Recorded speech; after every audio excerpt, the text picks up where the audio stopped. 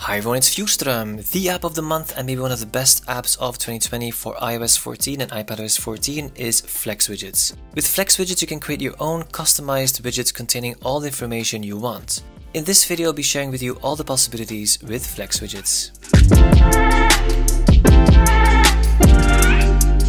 Okay, now the first thing you will see when opening the app is this, which is an overview of all your widgets. Now it's currently still empty, so let's quickly go to the Create tab to create one. So you have small, medium, large, and you can even create a theme, which is useful when you will make multiple widgets with the same color, for example. The third tab is Inspiration, where you can find some examples so you can see what is possible with this app. And the fourth tab is About, where you can see who made it, and if you want to give some feedback or follow Flex Widgets on Twitter or Instagram, you can also just click there. Anyway, create. Let's create one. Let's start with the medium one, because I think this is the most popular type of size for widgets, especially on iPad, because you only have a very limited amount of fixed widgets. So the first thing you'll see here is to select a theme, or to create a new theme, or to just skip it. Personally, I'll just skip it for now. It doesn't seem that important for me right now. And this here is the working mode, so the create mode, where you can really make your own widget. And the fun thing here is you can really customize.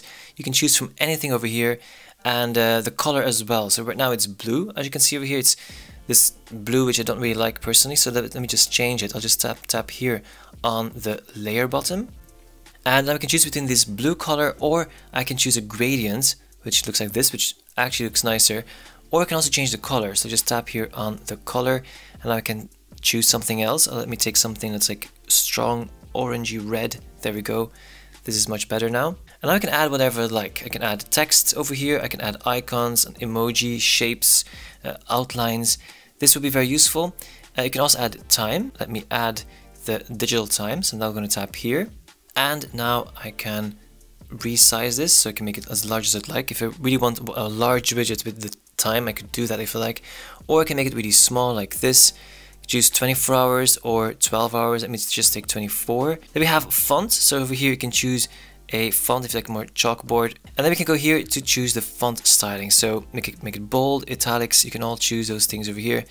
And you can even go more advanced when it comes to alignment and background color. Anyway, let's just stick to this. If you like, you could even add an analog clock if you prefer. There are guidelines, by the way. As you can see here, there are now lines here that are telling me that it is now nicely in the middle. I could choose the pointer style. I mean, I could really change anything I'd like. Hide clock face would make it transparent. Oh, okay, cool. This could look very subtle then. And you can even change the color of every indicator or detail or clock face. On second thought, I will delete this, but you could add it if you'd like. But I'll just stick to a digital time. Now, what else can we add? We can add a picture if you'd like. So you could tap on picture over here, and then you can select an image. Let me just move it a bit. And you can choose between a local image, a local picture that is already installed, or something from your iPad itself, your iPhone, or from a web picture. So if you tap here on web picture, then you could just paste the URL there. That is actually really cool. I wouldn't have expected this advanced type of selecting. I'll just take one that is already pre-installed. Let me just take this. Just to show you here, you could make it like this large if you'd like. You can use it as a background. That's also good to know. You can fit or fill it. You can make it blurry, which is useful if you make it as a background. A blurry background could be nice to make it more readable, to make your text more readable. You can even make a slideshow. So if you tap on slideshow, you can choose a few images, the time per picture, so how often it will refresh, which is minimum 1 minute. What I really like about this image part is you can really select the images that you want to show. Unlike if you take the photos widget that is built into iOS, there you just get a random image, and sometimes it's a bit embarrassing even that image appears on your home screen.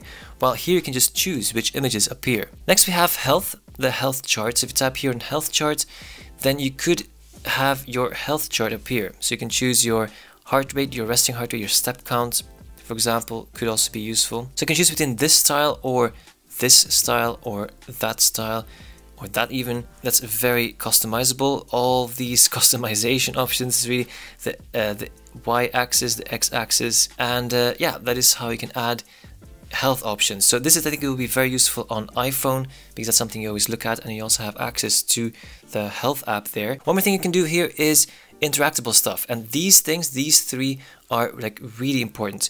Drawing is something I really like, so let me just try now. USB. Don't forget to bring the USB drive. swipe to the home screen and it's there, and I'll remember it. And especially on a phone or even my iPad, it could be very useful. Alright, anything else you can add is a button. So let's say if you put here the URL of 9to5Mac, for example, if I really want to go there very easily. I can also change the color or the font of I can really customize the whole button. So now if I tap on press me over here, it will bring me to the website 9to5Mac, and that is how easy it works. If I would tap here on the, next to the button, then it will just bring me to nothing. So then it won't work. Only if I press on this button, then it will bring me to 9to5Mac. Okay, that is actually really good to know. Anyway, let me just edit this some more. Now we also have here Siri shortcuts. So you can even add a Siri shortcut right now straight into your own customized widget. Here you have to type the name of your Siri shortcut, choose a shape, change the content, which is the icon right now over here. If you tap, you can choose an icon for that part. So if I take this over here, you can choose any icon you'd like. Then the color, everything here you can change, and then so when it's done, and you go back now to your home screen, if you tap now on that part of your Siri shortcut, then your Siri shortcut will start. Next over here we have the weather and calendar. Actually, these are the most important parts in my opinion. Weather, you can choose a weather icon, so let me just take that, and then you can customize it. So you can go for something that has a filling or with just the outline, and it can also change the color of the outline like that, for example. Now I'll go, or even of the filling apparently. I'll go for white because that just fits best. Next you can add the weather text as well, and you can choose a type of text that appears. So if you tap here, you can choose the temperature or the weather situation or all the other ones here, sunrise, sunset. The location is maybe useful, you could add it as a second text box over here to the right.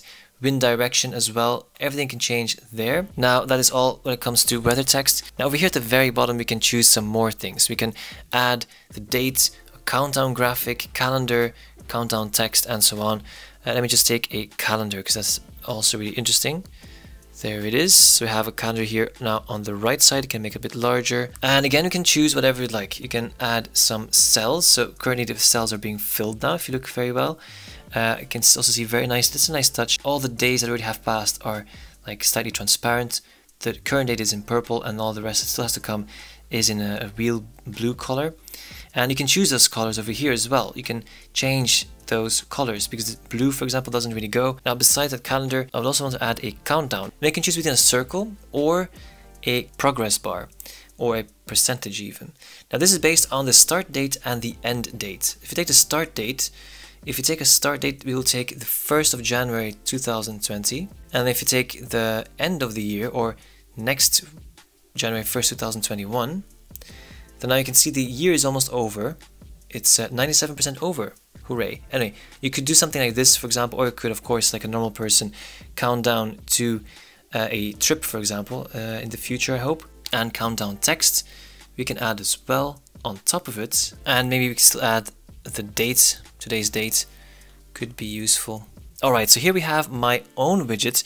Now I know, I do understand it isn't really that beautiful. You might have made something much more beautiful than I did just now for this video, but still, you have to consider everything is in here. Everything that you would have all separate widgets for is now all in one widget. A countdown, a calendar, the date, the temperature, the type of weather, in text and in symbols, a Siri shortcut, and the time, all in one widget, and that is actually a really cool thing. Now before I go, I just want to add credit to the developer of this app. He's the same developer behind Shift Screen, by the way, so a huge thumbs up for making an app that is so easy to use and customizable. Anyway, thank you very much for watching, and see you in the next video.